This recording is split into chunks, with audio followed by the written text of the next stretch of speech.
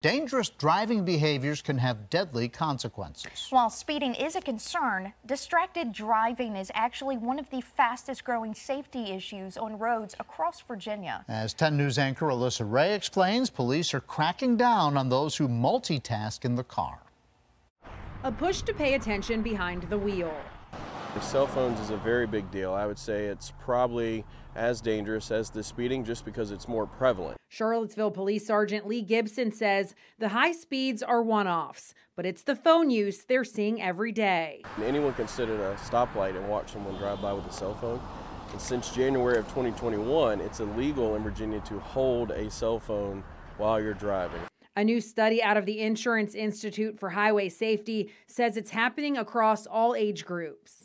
We wanted to understand why drivers are using their phones when behind the wheel and what could motivate them to stop. The research shows some motivations include friends and family, do not disturb settings, and law enforcement. Not only did drivers say it would motivate them, but these measures were also supported.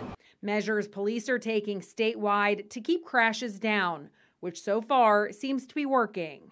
This year, we only have 5 reported crashes, so it's still early, but we're on pace to be close to a 50% reduction. Across the country, more than 3,500 people were killed in more than 3,200 crashes involving distracted drivers in 2021. And in Virginia, crashes jumped 17% to nearly 21,000 that year. I'm Alyssa Ray, 10 News, working for you.